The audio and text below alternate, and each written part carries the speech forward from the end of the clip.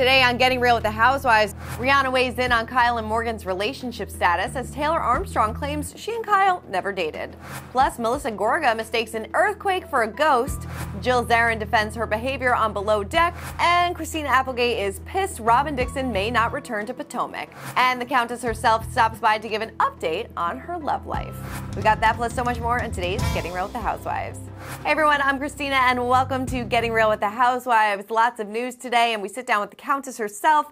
But before we get to it, let's see what we have to say about last week's show. Daniela says season 13 had the biggest Beverly Hills viewership season since 2012. The relationship split is a tactic to protect their mutual assets from lawsuits against Mauricio. Of course, talking about Beverly Hills and whether or not everybody felt that last season was kind of strange since there were castmates missing, Kyle and Mauricio's breakup. So that's what that viewer had to say. Another one says, Bet could come on to Beverly Hills as a friend. Don't know if she knows Sutton. Bet is a New York icon and Sutton has her own connection to American Ballet Theater, which is based in New York City. I think Bet would be a great addition to Housewives, a friend, cameo, whatever. Just get her on screen. I think it would be great. Somebody else that I think would be great on Beverly Hills is Rihanna. As we know, she is a Housewives super fan who's met Kyle Richards, but she's just as in the dark about what's going on with Morgan Wade. Love this interview that she did with Interview Magazine, and she was asked whether she thought Kyle and Morgan were dating. So Rihanna replied, I mean, duh. She went on to admit that she doesn't have any real intel about the twosome. She said, listen, I love Kyle. It's weird commenting on her relationship because I don't know the facts. I just feel like she was able to re-observe her marriage through a new lens. She went on to explain that the dynamic between Morgan and Kyle made her think that the duo were more than friends. She said for once, someone else made her feel valued, made her feel like she was cute and quirky and fun and all the great things that maybe were taken for granted before. And that's why I believe that there's something with Morgan, because sometimes it takes that for you to fight for what you deserve. So that is Rihanna's hot take. As we know, she and Kyle met at in Aspen when she was there. So, maybe they formed this friendship and this was just her observation. But either way, I mean, Kyle looks like she's really happy, rediscovering herself and this new chapter of her life. And like we've been saying time and time again for the past few months, it seems like she and Mauricio have kind of put a pause on their relationship for now. And, we'll kind of see it unfold next season on Beverly Hills. So keeping in the Beverly Hills news, Taylor Armstrong and Kyle Richards were never dating. Taylor set the record straight on Twitter after a satirical post began circulating suggesting that she and her former co-star dated for 5 months in 2016. She wrote, "This is complete BS. Kyle is like family to me and always has been. I never said this, thought this, or experienced this. Lies, lies, lies." Now, the story came from Dorinda Deadly, an account that touts itself as the ultimate fusion of U.S. and U.K. reality TV and pop culture. The post in question read, Taylor Armstrong confirms to GQ that she dated Kyle Richards for about 5 months in 2016.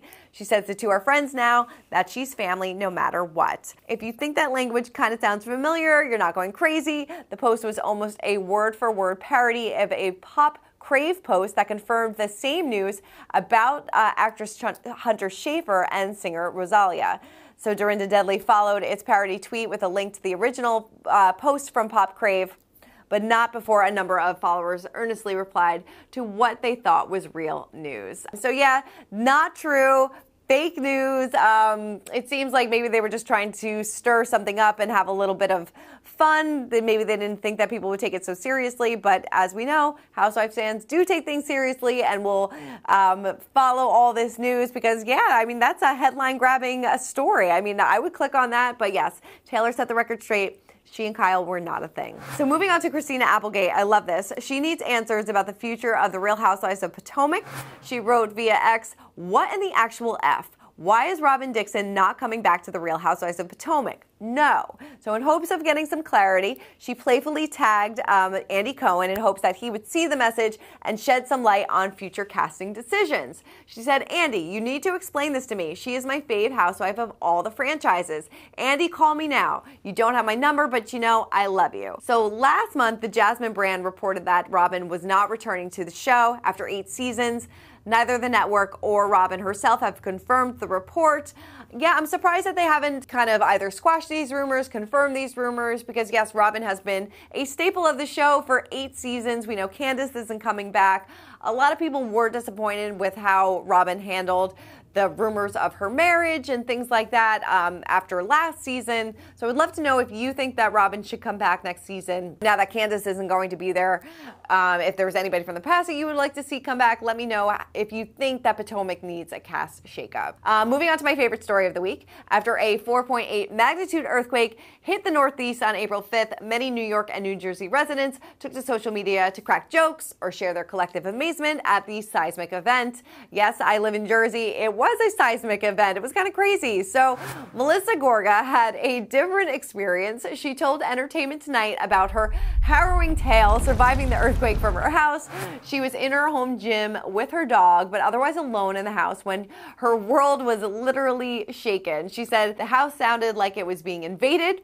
It was like shaking. The floor was shaking. I have weights in my hands and I was like, what is happening? It sounded like my roof was shaking. The floor was shaking and it really did sound like a stampede. People were running, and I just froze because I get nervous. Ironically, the day an earthquake struck was the one day she left her door unlocked. When she received a notification that her front door had opened, she feared someone or something had invaded, perhaps maybe even something supernatural had come through her front door. She said, I was freaking out a little bit, and as I'm walking back down my basement steps to finish my workout, I'm like, wow, like I've never experienced a ghost before. Like maybe that was a ghost.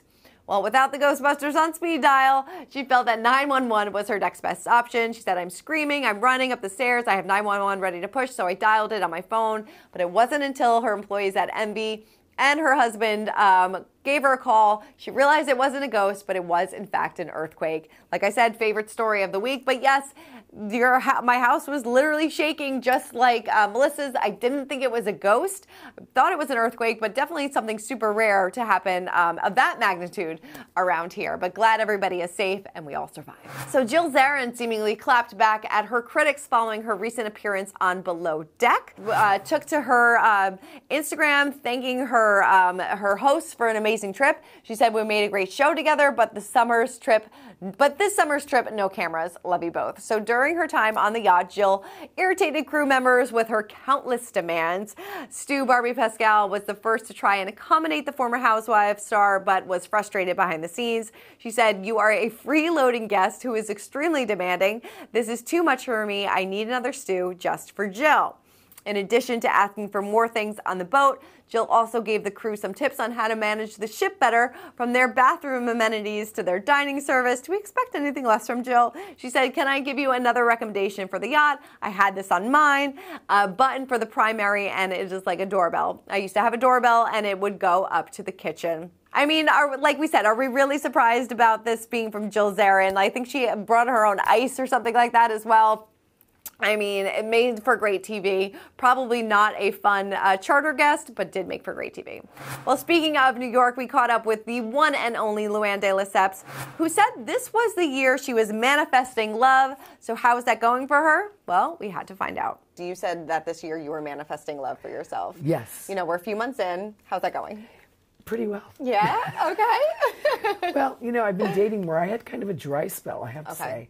And things have kind of turned around. Okay. So I'm dating. There's nobody that, you know, I want to introduce to my kids. I'm just dating and having fun. Okay. You know, because I'm working a lot, traveling a lot. Yeah.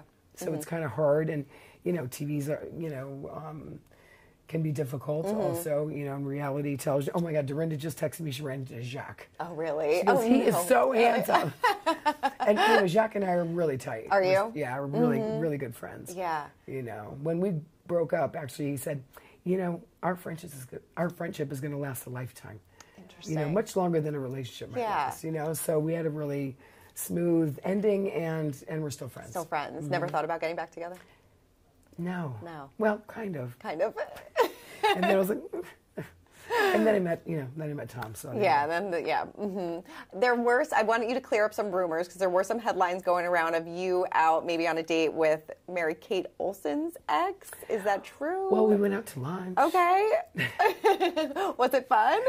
It was fun. It was fun. It was fun. I've known him for a while. You've known him for a while. Yeah, so it's kind of more of a friendship. More of a friendship. Is it hard, like, when you go out with somebody, though, because everybody is like, okay, now that's who you're dating? Yeah, I mean, it's so funny because we were talking about how, you know, paparazzi and things like that at lunch, and how, you know, he's a very quiet, you know, guy who likes his, you know, who likes to be private. Sure. So, and then we walk out the door, and then there's the paparazzi. I mean, you can't catch a break. Right, you can't catch a break. Well, you know, if you're on Madison Avenue at Bill Bouquet, that happens. Sure, that happens. Right. And then the rumors about Joe Bradley. Oh my God! What happened with Joe? Set the record straight, Luann. Well, listen, we got along very well. We had a good chemistry together, I would say. Yeah. But you know, Danielle was there. She was there at the show. She was there when we went out later for drinks at the hotel. And, you know, and she said that, you know, she tracked him on his phone, and he did come over with friends for drinks at my house. Okay. But that was it. That was it. Yeah. Nothing more? Nothing more. Nothing more. Okay. Because it seems like he alluded to something more. Well, they certainly did. Yeah. Because it came up at the reunion. Because it came up at the reunion. Yeah, exactly. Did you kind of call him out on that? Well, no. I haven't spoken to Joe since then. Okay, really, since then. Yeah. But yeah, he's a little young for me to Always love catching up with Luann. All right, well, let's get into our social spotlight of the week, and definitely taking a turn, some really sad news. The Real Housewives of Orange County alum Lori Peterson is mourning the death of her son, Joshua Michael Waring. He was only 35. So she posted this on Instagram. She said, "It is with a shattered heart that I write this post to let you know that my sweet Josh left this earth Easter Sunday." She said, "No one can ever prepare you for this feeling of such deep loss. Every fiber in my body hurts. Josh fought every single day for most of his adult life for his life, but this past Sunday, the challenge was too great." Now, he was survived by his parents, Lori and George Peterson, his sisters, Ashley and Sophie, and his daughter, Kennedy, who was born in 2012. Lori adopted Kennedy in 2015, and according to Lori, he struggled with substance abuse disorder before his untimely death. So our hearts and thoughts go out to Lori and her family during this incredibly difficult time. All right, well, that is it for this week's episode of Getting Real with the Housewives. Always love to see your comments, so please keep commenting, keep subscribing, and we'll see you next week.